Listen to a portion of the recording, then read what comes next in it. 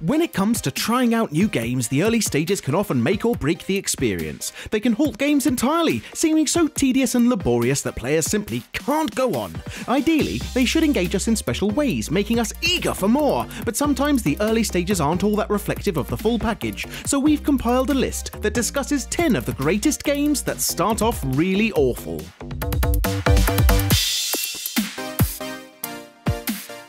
Divinity: Original Sin is an RPG title that offers competitive turn-based combat, a beautifully rendered world and a compelling storyline. But as many other games on this list, it also suffers from a not-so-exciting start. Some quests need to be completed before you'll be able to roam freely around the map, and a number of gamers constantly complain about this aspect, feeling that it's a bit too much to spend several hours in the main city completing all kinds of tasks before you get to the real nitty-gritty of the game.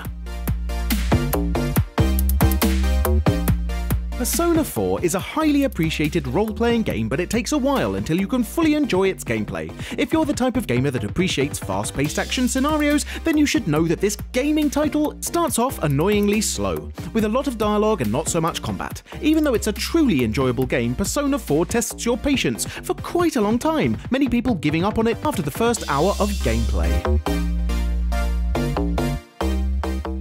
The original Witcher title has a tutorial that works as a total turn-off for many gamers. In fact, it's so terrible that it makes you put down the controller and walk away in sheer frustration. Even though it was conceived to teach you the fundamentals of combat and controlling the game, it feels like more of a challenge than a proper tutorial. And because of this, some players even decided to ignore the game completely, missing out on the opportunity to play a really nice and iconic title. Kingdom Hearts 2's intro isn't all that bad, but the first time you play it can be quite confusing, and it just doesn't do itself justice like it should. Perhaps after a couple of runs, or even just one, it all becomes a little clearer and easier to appreciate, but even then, it doesn't feel like a real beginning, but more of a re-beginning. An otherwise good game, Kingdom Hearts 2 really loses some of its audience's attention with the repetitive scenarios from the intro.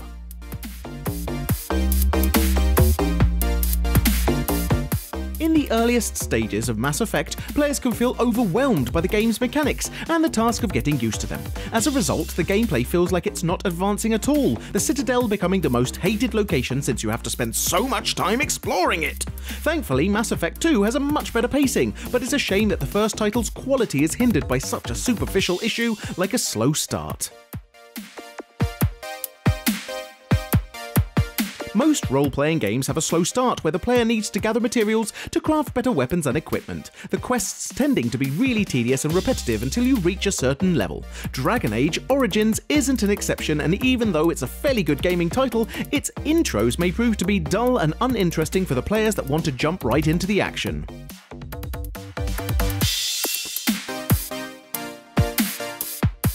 The Legend of Zelda Twilight Princess is definitely a great game, but the one single thing that irked so many players was the fact that for the first few hours you'd have to wander around doing mundane, unexciting tasks. You'll be herding goats, fishing and running all kinds of other errands until you'll be able to fully enjoy the game and get your hands on the Master Sword. That will really change the whole gameplay style.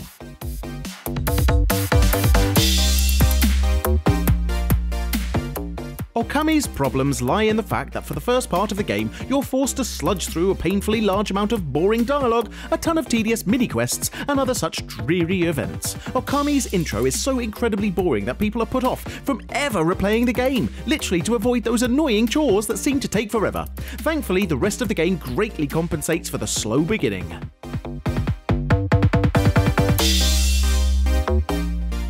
Dubbed the greatest Star Wars game by some critics, Jedi Knight 2 is also famed for its annoyingly sluggish start that made many gamers back off from the entire gameplay, which is a pity. Also, the gameplay includes a bit too much puzzle solving for some players' tastes, and making the entire experience feel boring and kind of motionless. However, Jedi Knight 2 Jedi Outcast still remains a prized title that should be tried by every person who calls themselves a gamer.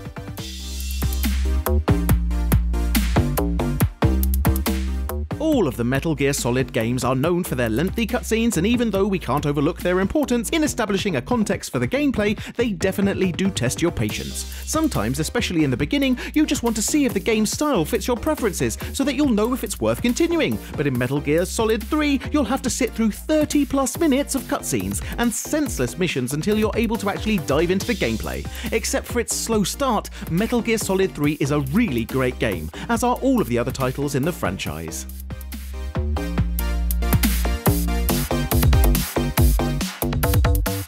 This was our list showcasing some great games that start off really awful, and we hope you enjoyed our video. If you did, please press that like button, as we do appreciate it and it helps us immensely. We often ask our audience for suggestions to compile these lists, and if you'd like to contribute, please follow Frag Hero on Facebook. If you've played other similar games, please mention them in the comments below, because we do try to read pretty much everything. Now would also be a great time to encourage you to subscribe, because we upload new stuff all of the time, so subscribing will keep you up to date with all of our latest videos. You can also check out fraghero.com for more gaming related articles, but until next time, thanks for watching and have a great day.